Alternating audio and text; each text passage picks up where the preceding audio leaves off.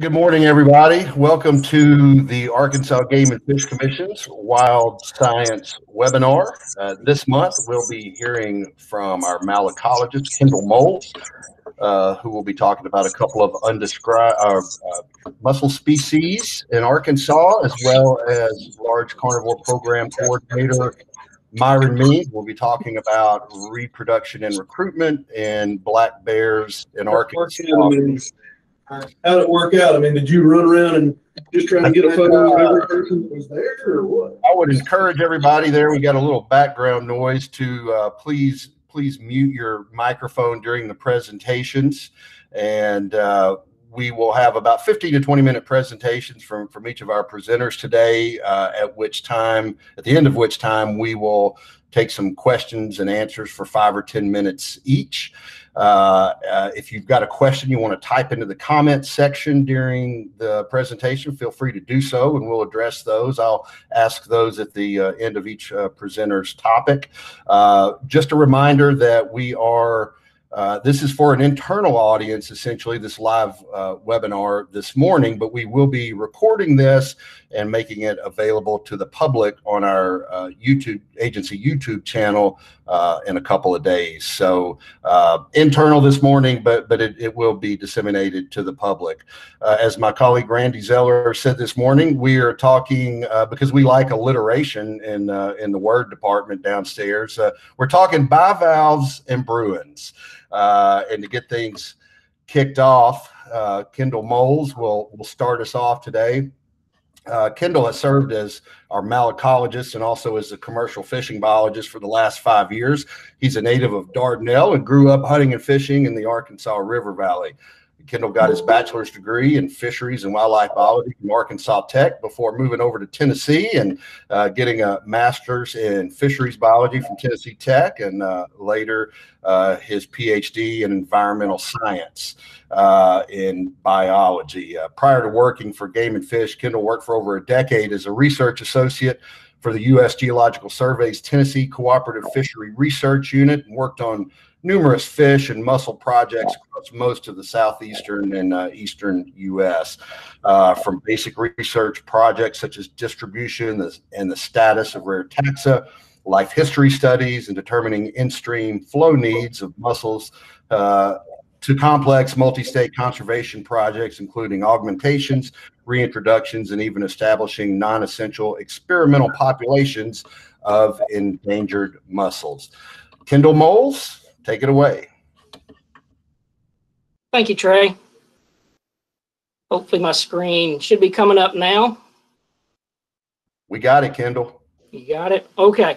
All right. First of all, I want to thank everybody for taking time out of their busy work day today to come learn something new. Hopefully, there we go.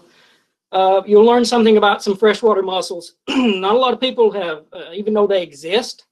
So there's going to be a lot of new information. So I'm going to try to break down something that's kind of complex to some basic ecological principles today for everyone.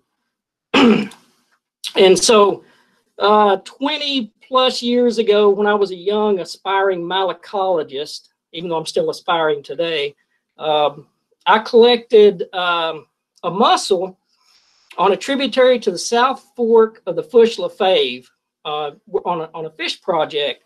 And this mussel was outside of its normal habitat. It was way up in the headwaters, not in what we consider classic mussel habitat.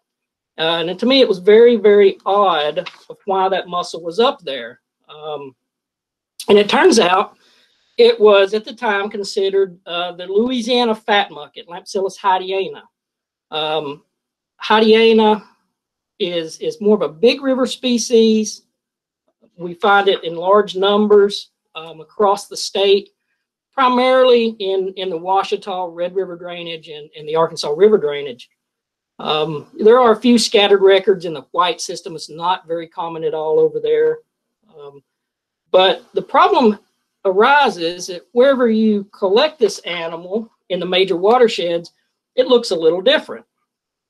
And especially when you start getting into the headwaters of these systems, they look very, very different. Well,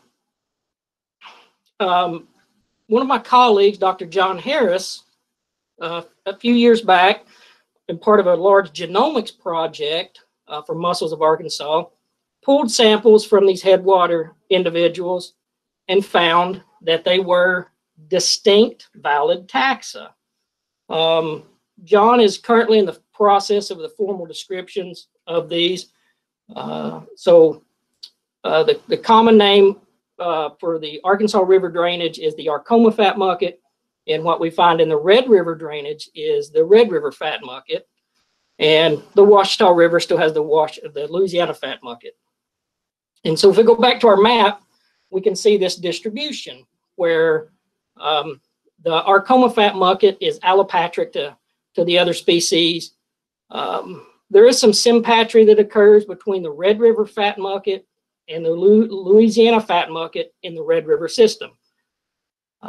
Typically, the Red River fat mucket inhabits the headwaters, more the tributaries, whereas the Louisiana fat mucket stays more towards the larger rivers. But there is a zone of overlap for these species. But they are valid taxa. And so since they are valid and they are species of greatest conservation need in our AWAP plan, I initiated a project a couple of years ago to determine the life history of these species and to fill the data gaps and the needs for management. and also to kind of confirm some biological traits that may differ between species to kind of help bolster the genetic data. Even though genetic data can confirm a species, it's nice to have biological data that says, yes, there are traits and differences among these individuals. Okay. So my site selection for the Arkoma fat mucket and the Red River fat mucket is high up into the watershed along with the Louisiana fat mucket. So people that are familiar with the area around Mena, the Arkoma fat mucket came from around a little town called Blancett in the Black Fork of the Fush-Lafave. And the Red River fat mucket came out of the Mountain Fork of the Little River, way up in the Little River watershed. And then the Louisiana fat mucket site-specific individuals came from around Acorn. People that are familiar with this area know those streams up there kind of become seasonally discontinuous, which means that on the photo on the right will show, you have stream flow during this time of the year. When we get into late summer, the streams begin to dry and you have just very little stream flow. And this is very odd. These species can inhabit these smaller streams, as I stated earlier, and this is usually where very few mussel species can persist. You find a few species mixed in here and there. There's never large numbers like there are of these species. So this species may truly be what we consider a headwater species. So in a true life history project, we look at a lot of things like the spawning, the brooding, the fertilization, fecundity, or how many larvae a female produces, the host fish, sexual maturity, age and growth, sex ratios, all kinds of population demographics. And for people that aren't familiar with the life history of freshwater mussels, it's a very unique life cycle. Freshwater mussels are obligate parasites of fishes, meaning that they have to have a host to complete their life cycle. And it's unique. It's not in any other bivalves that we know of. It's not in marine bivalves or any other freshwater bivalves. It's just what's classified as Unionidae as the freshwater mussels. So the males are sperm casters. They broadcast their sperm into the water column. It's siphoned in by the females. And then within the female's marsupial gills, they kind of have these little pouches, if you will, or water tubes where they hold the eggs. The eggs are fertilized, and then they develop into the parasitic stage called a glaucidium in that little center circle. They look like little miniature bear traps. And so through various methods, the female mussels, depending upon species, will attach their larvae onto the gills or fins of their host fish, at which point they collapse onto the gills or the fins, become covered in epithelial tissue, stay on there for anywhere from 2 to 6 weeks, metamorphose into a juvenile, and fall to the substrate. So it's a very unique, complex life cycle. And the part of the thing that we want to know is when are our females spawning? So we go out routinely, examine females, and then we find for the Red River fat mucket in early September, we find eggs that are fertilized. Then we go back in late September, there are fully developed viable glaucidia. Okay, so this is a behavior that we call long-term brooding or bradytictic, where the females hold the larvae throughout the winter until the following spring. And then at this point, they release their glaucidia onto the fish and do what we consider to be infesting the fish. Okay? So as we can see, by late May, females, 100% of the females I'd examined were still fully gravid.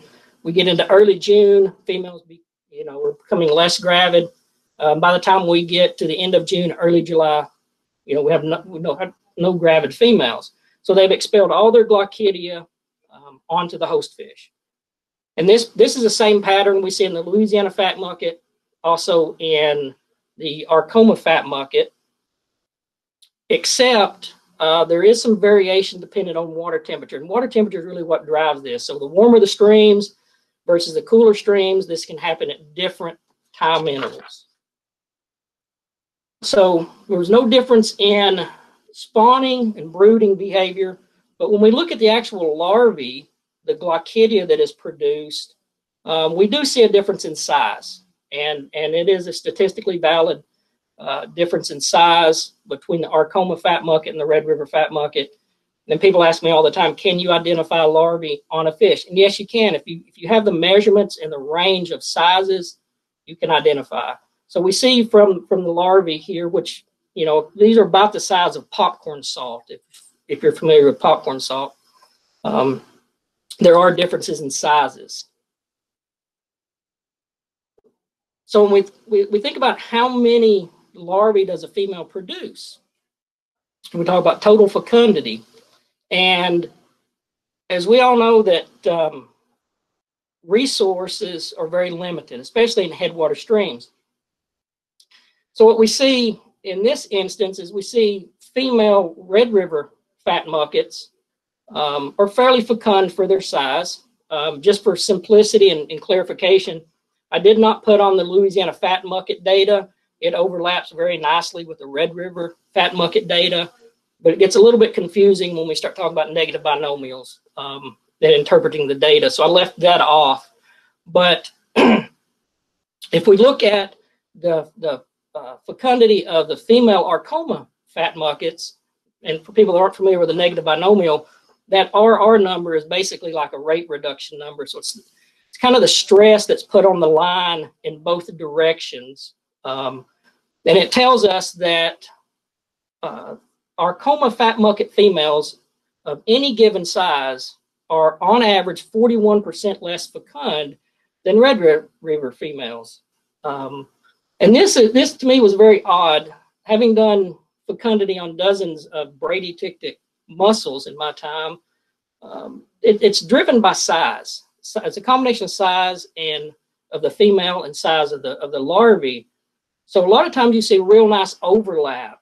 And so when I plotted this data initially, I went back and had to double check it because I thought I messed up on my counts. I messed up on the estimates. But I went back and checked it again, and everything was correct. So that was very problematic to me because that was unique. I had not seen that before. So couldn't figure out, had no plausible reason why that was there. But we'll circle back to that in a few minutes. So when we talk about, we have larvae, how do the female mussels get the larvae onto the fish? Well, most bradytictic species will have a lure. And for people that aren't familiar with what a mussel lure is, we can see this female sitting there with her mantle. This is a modified mantle. And she's trying to entice us to come strike at this lure. when the fish strikes at this lure, he will expel the larvae into his mouth, and then he will be infested with the larvae. So this is a kind of coevolution occurring together. You know, freshwater mussels, as we know them, have been around about 200 million years. And since it's a symbiotic relationship with their host, there's a lot of coevolution going on. And we can tell from this lure here that we see an eye spot on the lure. We see a little bit of banding in the lure, but it's nothing it's super unique. We look at the Red River fat mucket. It has a similar lure, but it has no eye spot, and it has a lot of real dark banding. Some of the females that I examined in the wild, their lure was almost completely black. The Arcoma fat mucket is a gray, kind of a universal gray with no black in it, no eye spot. So here again, we have more confirmation that these are unique species since they have different lures. So when we get into host fish part of the life cycle, to determine host fish, we normally go out and we collect the host fish from the wild. We bring them in and we get a complementary sample of everything in the stream, and we bring them in. We physically remove the larvae from the female mussels, place it onto the gills of the fish, and we hold fish in these recirculating systems like you see here, and we wait for that transformation process to happen to confirm what the hosts are. Well, we noticed the lures from the female mussels I showed you the photos of, and typically when you see that, it's going to be a piscivorous fish because those lures are trying to mimic a minnow or a dart or some sort of prey item. And so it's no surprise that we see our usual suspects, if you will, largemouth bass, smallmouth bass, spotted bass, green sunfish, fish that feed primarily on other fish. The one interesting thing that sticks out is the Arcoma fat mucket did not transform on smallmouth bass. And this is probably an artifact of the fish that was used. These smallmouth bass did not come out of the Arkansas River drainage. These smallmouth bass came out of the Ouachita River drainage. So as I stated previously, this is a coevolutionary process that's been going on for millions of years. So it could be that it's a different strain of bass genetically. They did not recognize it. And so just to clarify, the larvae of a freshwater mussel, the Glaucidia, does not reject the fish. It's the fish's immune system that rejects the larvae. So when you put larvae of a freshwater mussel onto a fish that's not a true host, the fish's immune system will recognize it as a foreign body and then will begin to wall it off and make it slough and fall off, ultimately killing the juvenile. Some follow-up work. I need to go back into the Arkansas River Valley, pull out some smallmouth and test those to see if they still transform or if this was just an artifact of bringing fish from another major drainage. So one of the things that we look at in life history studies is size and age. And if we look at size as a function of age and we plot a growth curve, like this basic von Bernoulli growth curve, we see that males are larger than females. And as I stated previously, reproduction is a huge resource sink for most animals, especially for freshwater mussels. When you have females that are producing tens of thousands of larvae, it takes a lot of resources to do that because that also hinders their ability to respirate because they're taking up space in their gills, and it hinders their ability to feed while they are gravid. So it's not surprising to see this. This is common in most long-term brooders. When I see this, it does not surprise me at all. It's the status quo. It's what we should see. The problem becomes the Arcoma fat mucket. So, in all of these aging processes, we go in and we thin section the shell and we count the growth arrest just like you would in aging a tree. So when I plotted this data and analyzed it, I thought, well, clearly I've made a mistake. I mean, I have done something wrong because I have never seen this before. Like I said, dozens of species, I've never seen this. And I couldn't figure out what was wrong until I thought back on the fecundity issue, okay? And I stated that reproduction is a resource sink. So what is going on with the Arcoma fat market? Okay, they're growing the same rate of males, but they're producing less larvae. What's the benefit? Why? So then we come back to that photo I showed you earlier of the site. This is a site-specific site from the Arcoma fat mucket study site, taken during the summer when these streams become seasonally discontinuous.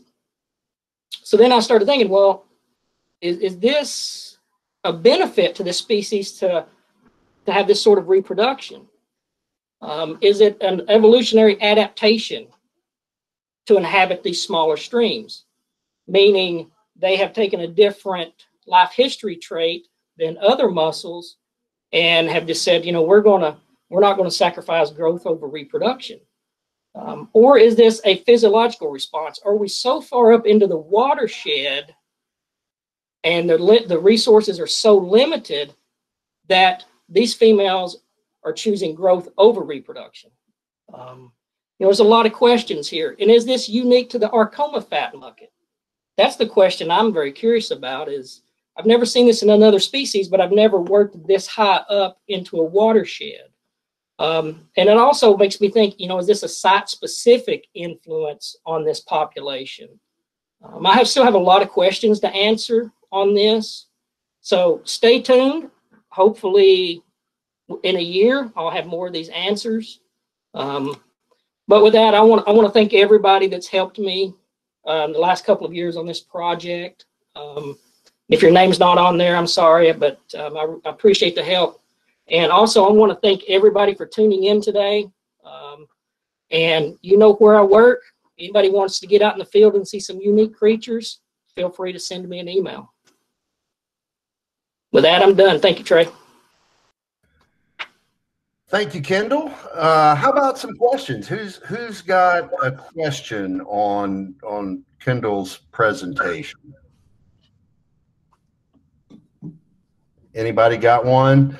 Hey, I'll throw one up. Did somebody click in there? No, not yet. Kendall, you were talking about some different species, that these mussels have symbiotic relationships with. Have we done anything? We've got some unique strains of smallmouth in Arkansas, Neosho and Ouachita and northern. Are there differences? And forgive my ignorance as a layman here, but are there different species of mussels that may have different relationships with some of these kind of unique strains we have in Arkansas? To truly answer that would be nothing but pure speculation on my point. All I can say is that this is coevolution occurring together. Okay, so I would not be surprised to see where if you bring something in that's from way outside the realm of this drainage, that you would not have successful transformation. Okay, some of the work I've done in the past in East Tennessee, even though you had the same species occurring in the Cumberland and the Tennessee drainage, you would not get cross-drainage transformation. And something like cylindrica, there has been some work done by a graduate student out of Missouri on the rabbit's foot in Arkansas, and there are some river-specific species that are used. So it's like a population-specific fish that they're looking for. Thanks, Kendall. Anybody got other questions for Kendall?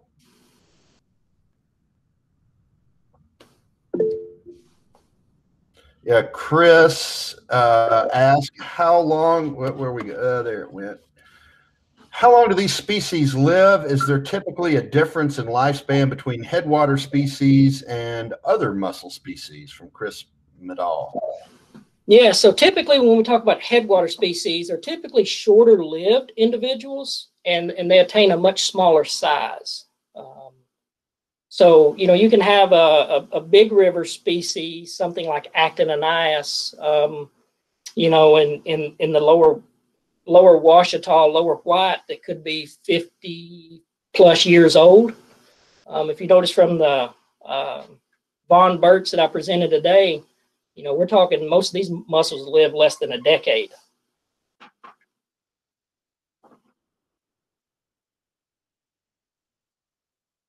Matt Schrader asked, what is the oldest species of mussel that you've aged, and what was its age? And Matt, I would note that I got your name right this time.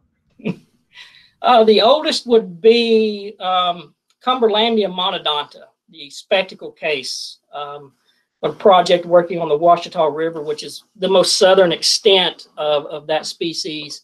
The age, maximum ages that I have validated is 58. I don't think 70 years is out of the range of possibilities based on the length frequency histogram, because since the Cumberlandia monodonta is federally endangered, I can't go out and kill the large individuals. I can't kill any of them. So I only have to use fresh dead material, and I've not been able to find any fresh dead individuals of that maximum size. So I wouldn't put 70, 75 out of the range of possibility for Cumberlandia. All right, who else has got questions? Anybody? All right, going once, going twice. Kendall, thank you so much. We'll move on to Myron Means now, who's going to talk about black bear reproduction and recruitment. Myron's official title is Statewide Large Carnivore Program Coordinator for the Game and Fish Commission. He received a Bachelor of Science degree from Arkansas Tech in Fisheries and Wildlife Management and a Master of Science in Biological Sciences from the University of Arkansas, Fayetteville. Myron just started his 25th year with Game and Fish and his 12th as Large Carnivore Program Coordinator. Prior to that role, Myron was a field biologist and assistant regional supervisor in the Wildlife Management Division. Myron Means, take it away.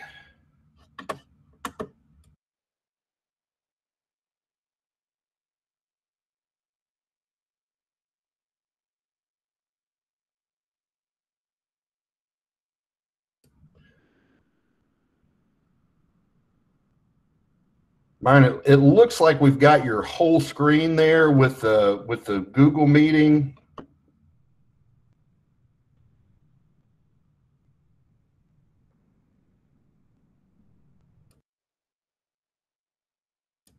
Turn your microphone on too, Myron.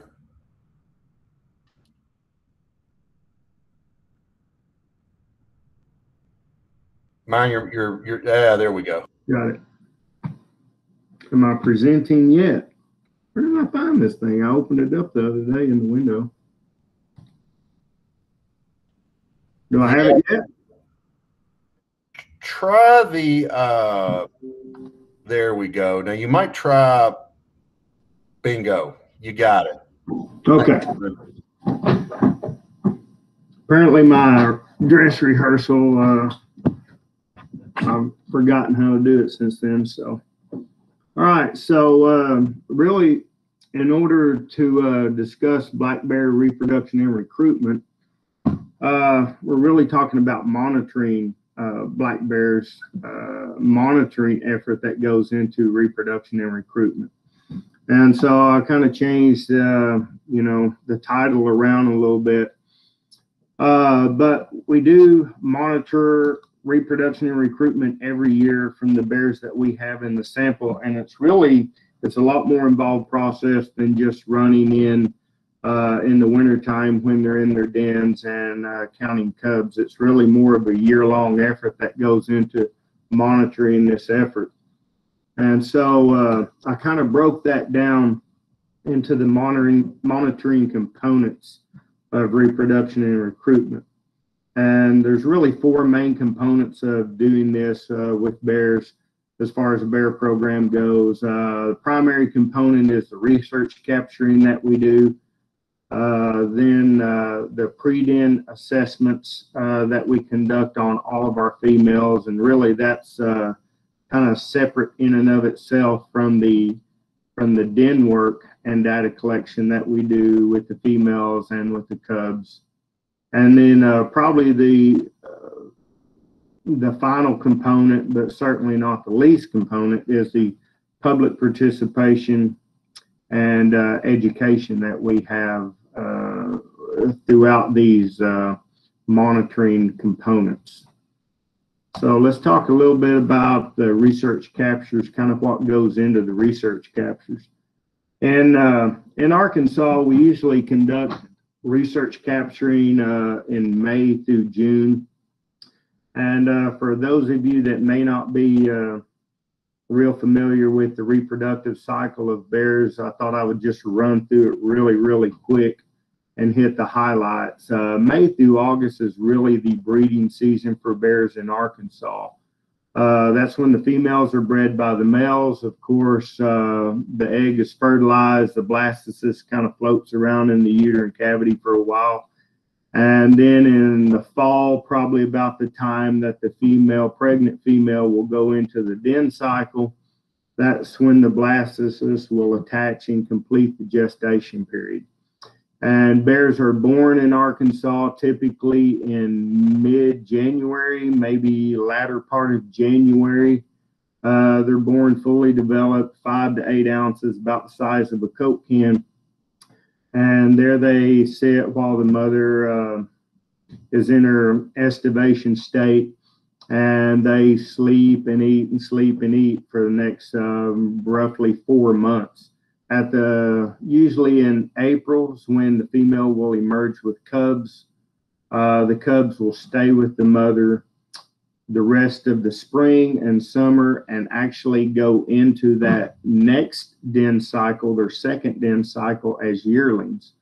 They'll stay with the mother through that den cycle. She will typically emerge quicker with yearlings, and typically in mid-February, late February, early March, she will allow those yearlings to stay with her for another month or two, and then long about April or May, she'll drive her yearlings away and start her reproductive process all over again. So in May through August is typically when we try to capture adult females. Most of the time we're using snare equipment, as you see in the picture.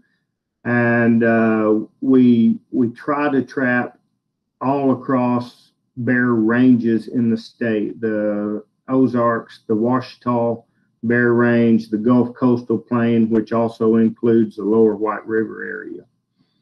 We try to target adult females.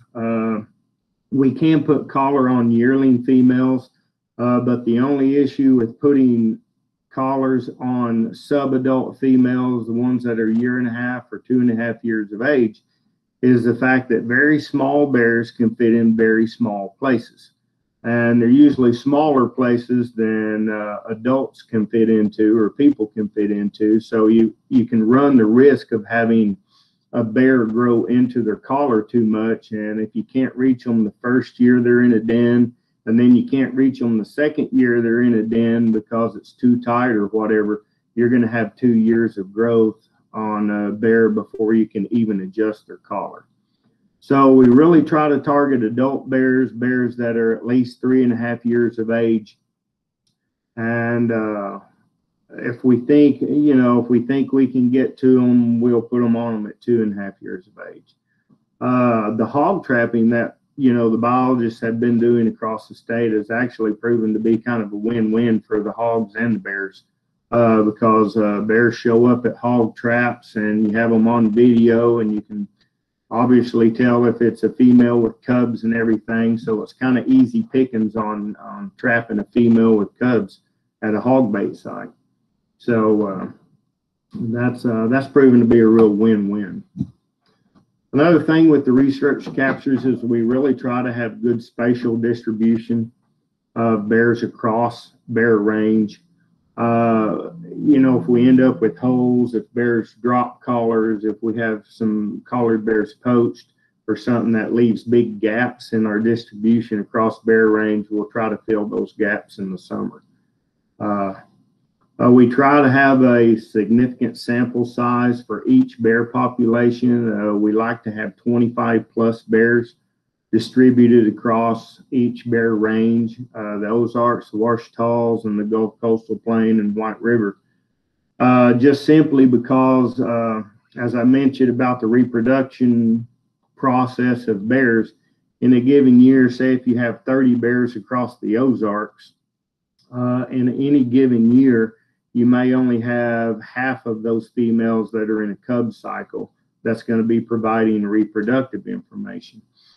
If you have half of them or 15 or so that are in a cub cycle, and then you're only able to access maybe 75% of those sows to do cub counts and collect data on them, and then all of a sudden you're down to, you know, 10 or 11 bears that are in a cub cycle, that you're going to be utilizing that data as a representation of the whole population, or that whole geographical population. So we try to have a pretty good sample size, as many as we can, 25 or plus bears across that range.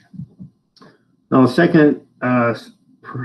second, I guess, component of monitoring is the pre-den assessments. And as I said before, that's really a separate component in and of itself. We use the pre-den assessments to determine a few things. Number one, do we have accessibility to the den, and not only to the den site, but to the female that's at the den site. A lot of times we may be able to get to the den, but we may not be able to get to the sow in the den, whether the crevice is too small.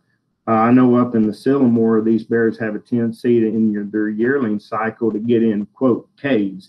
And I mean really deep caves. And I mean, it's you know, you're going spelunking to find a bear in these caves.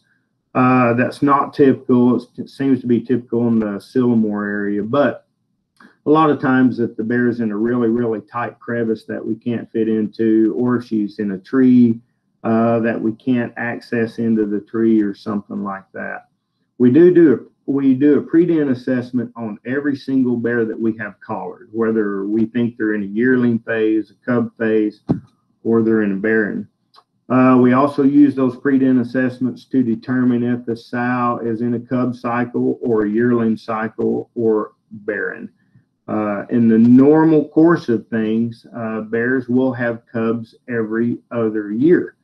Well, if something happens to those cubs, either in the den, you know, she may breed again that summer, which means she may have cubs back-to-back years. Or if something happens to those cubs, her litter, later on in the summer, it may be out of the breeding cycle, breeding season window, and she may not breed again. So the following year, instead of having yearlings, she may be barren for whatever reason. So that's information that we really need to know going before the den work, is what females are we going to have that are in a cub cycle, which ones are in a yearling cycle, and so forth.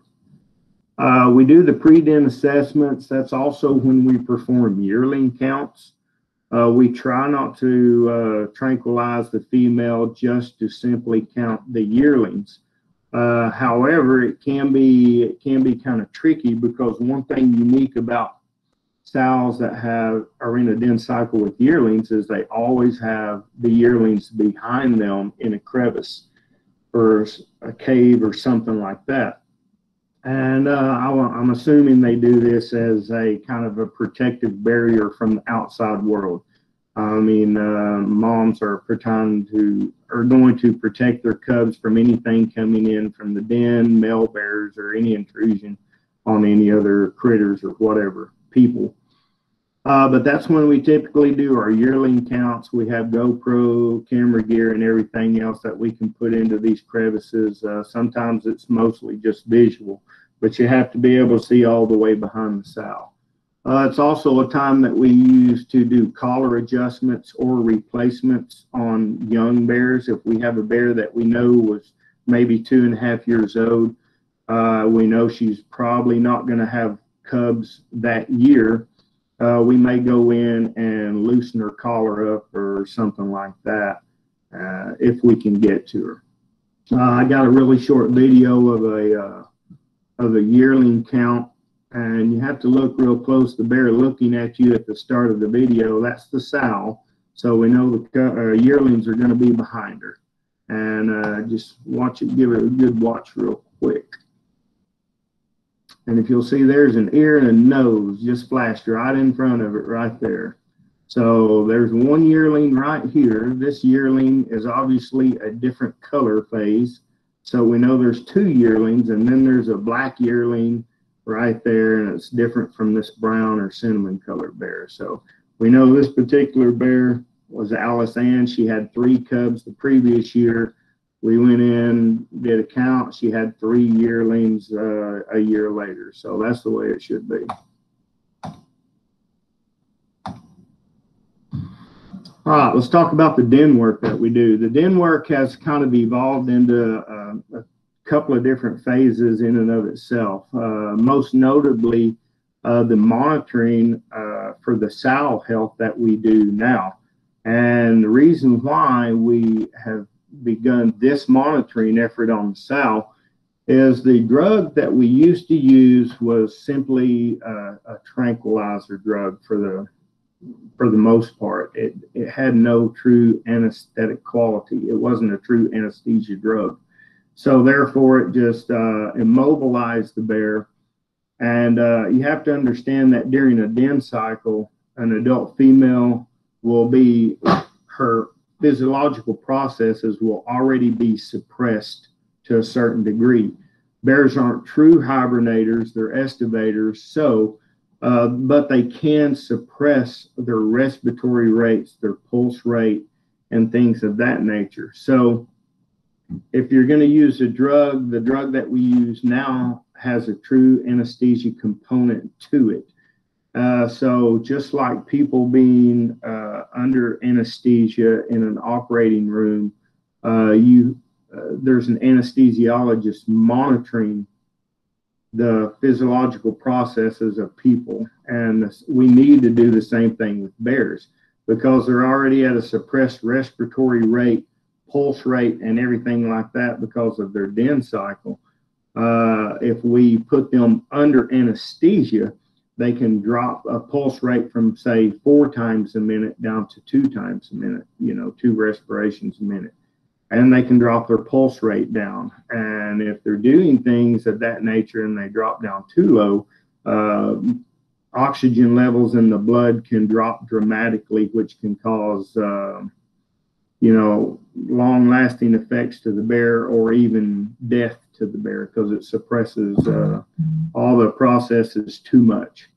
So a really big component of conducting den work the last couple of years has been having a bear health team monitoring that sow while she's under anesthesia. And that bear health team is our veterinarian and our wildlife health biologist, Jen Ballard and AJ Riggs, and either one or both of them have been participating in every single capture event that we've had on these females.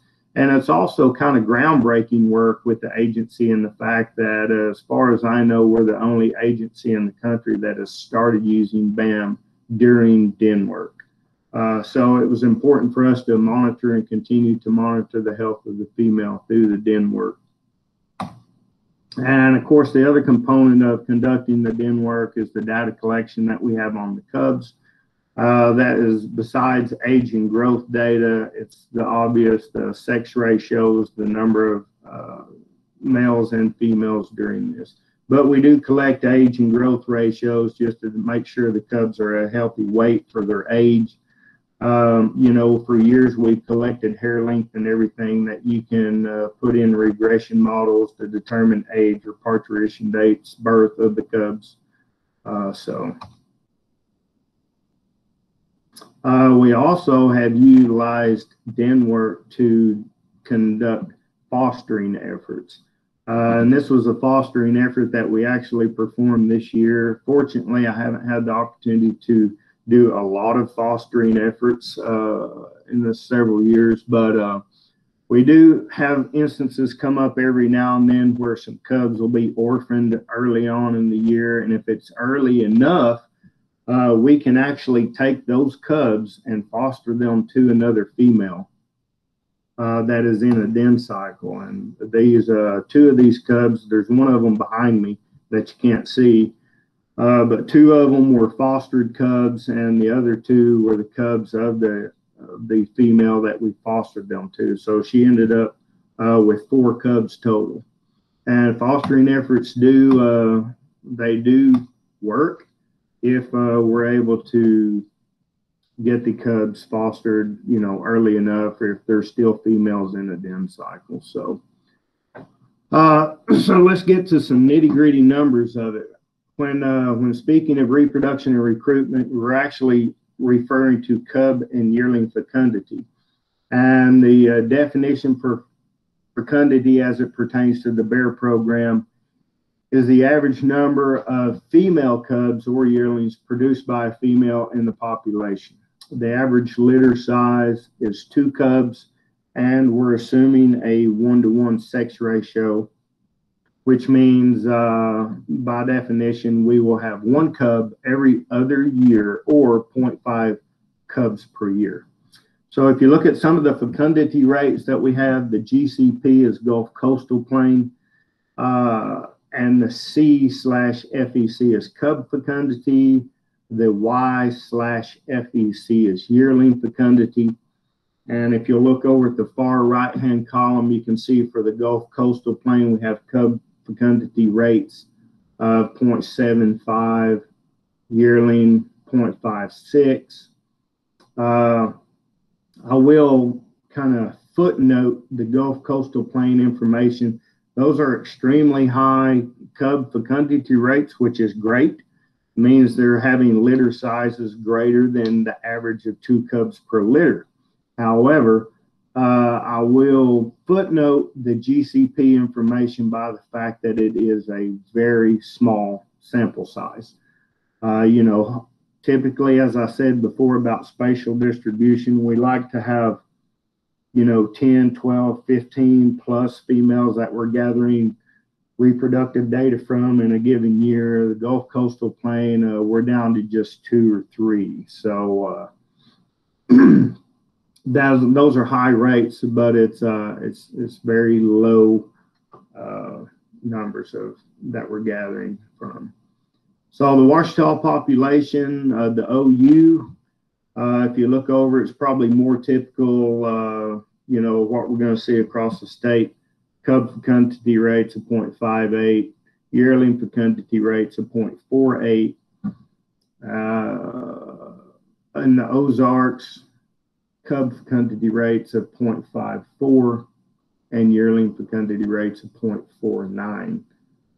So really, in comparative to other states, we still have a very, very high cub fecundity rates, and especially a very high yearling fecundity rates, which actually means we just have a very, very healthy bear population. In some of the states like Louisiana, I know I've spoke with their biologists down there, and typically they see yearling fecundity rates of about half of what their cub fecundity rates are. So Arkansas is really doing good as far as fecundity rates of both cub and yearlings. And the fourth and final component of the monitoring effort that we do is public participation and education. And really, prior to the COVID restrictions that kind of were implemented last year and fell through this year, prior to that, you know, we would the bear team across the state, we'd take anywhere from 300 plus individuals, and you know, we would average 15 to 25 persons per group. And a big part of being able to participate in den work and all that was after or prior to every den survey, I would give a bear program, and that would cover the history, the biology, and the management of black bears in Arkansas.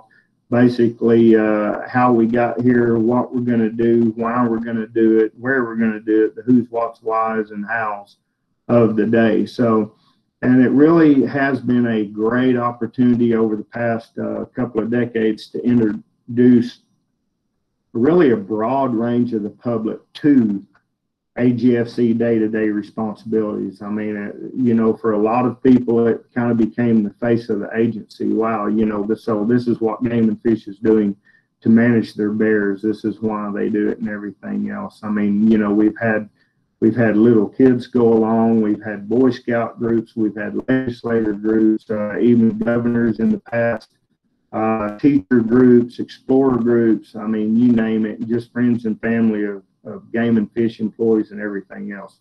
So it really does give us an opportunity to introduce what Game and Fish does and why to a real broad range of individuals. So what are we drawing from it? Because bears have a very, very low biotic rate, it is essential to have good R&R data across bear ranges. And I meant to mention earlier, the fecundity rates that we typically look at for cubs and yearlings, that's usually done in blocks. So what I will do is I'll take a block, say 5-year blocks, and that's when I'll run numbers on. So it's kind of a running 5-year block of averages or number sets that we have. Real increases or decreases in R&R over time could necessitate changes in harvest strategies or season structure.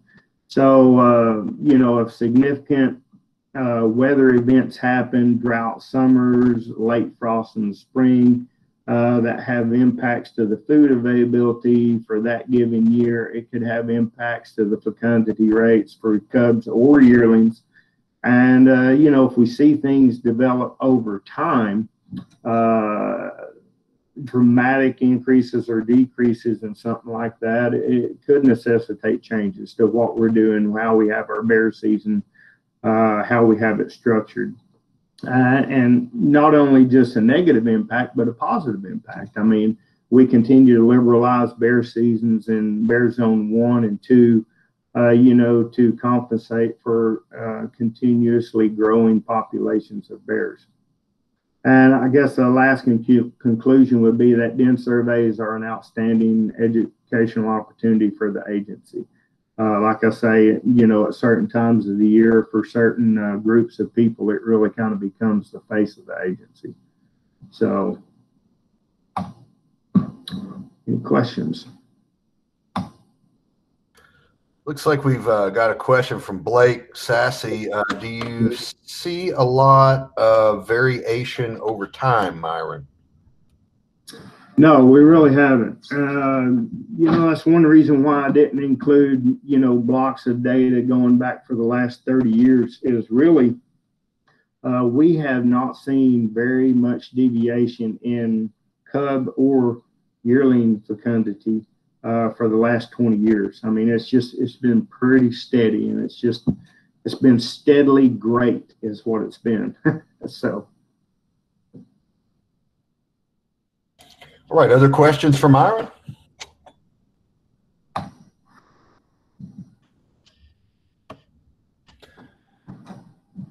Myron, I recall, I guess it's been 14 or so years ago now, we had what was, you know, sort of colloquially called the Easter freeze in 2007, where we had a very late cold weather event in April. And I know you found some variation and some you know, a slight downturn in reproduction. We recently had another really cold weather event. You know, what do you and your team do? I mean, how do you go about like keeping tabs on that? How does this presentation that you just gave us factor into future decision making in that regard? Well, I will say that back when we had that Easter freeze back then, we saw dramatic drops in fecundity of cubs and yearlings. And because bears are on a 2-year cycle, we saw those dramatic drops in and cub fecundity for 2 years in a row, 2 years after that. So in response to that, that was why the agency reinstated the quota in zone 1, was to provide a buffer against those dramatic declines in reproduction and recruitment that we saw 2 years after that. Now, looking back in retrospect of what has happened to our bear population since then, you know, I really thought it was going to be a significant impact to the population. And what we have seen since then is it wasn't even a speed bump. So the frost that we had a couple of years ago, I know I went to Fayetteville last week, and coming back from Fayetteville across the Boston Mountains, you could see a definite freeze line from a certain elevation below, and everything was brown. So there's no doubt that freeze was going to be a substantial impact to food availability for probably this summer and this fall for a good portion of that. But knowing how the bear population responded, you know, a decade or so ago, there may not be as much of a, quote, knee-jerk reaction maybe this time. I mean, we'll probably kind of take it with a grain of salt and continue to monitor reproduction and recruitment. And if we feel like it is going to be something that was, you know, maybe if we have 2 or 3 years of it in a row to where we're going to have a sustained impact to the fecundity rates, yes, then we'll probably look at changing something. So, I mean, there's no doubt environmental issues will factor into fecundity rates, but our rates are so great aside from that, you know, it's going to take something pretty substantial. Thanks, Myron. Anybody else have questions for Myron before we wrap this up? All right, seeing and hearing no other questions, that'll be the, well, it's a thank you from Matt Warner. Seeing and hearing no other questions, I appreciate those comments. Thank you, Myron. Thank you, Kendall. And thank you to all of our colleagues from throughout the agency for tuning in. And we look forward to seeing you again next month. Y'all have a good rest of your day.